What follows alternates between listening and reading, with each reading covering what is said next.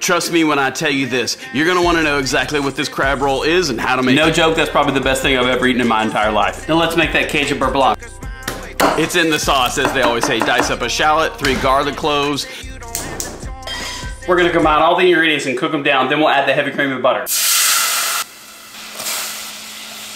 Once the shallots, garlic, bay leaf, and wine have reduced by half, add in lemon juice, Creole seasoning, butter, heavy cream, then we'll strain it off. The Alaskan King Crab Company, they did me right. Link is in bio for a discount.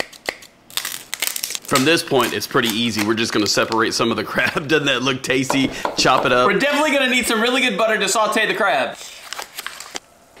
Now we're gonna toast our bun, get that butter, garlic, lemon zest, lemon juice, a little tarragon, cook that down for a minute, add in the crab, and now it's time to plate crab roll.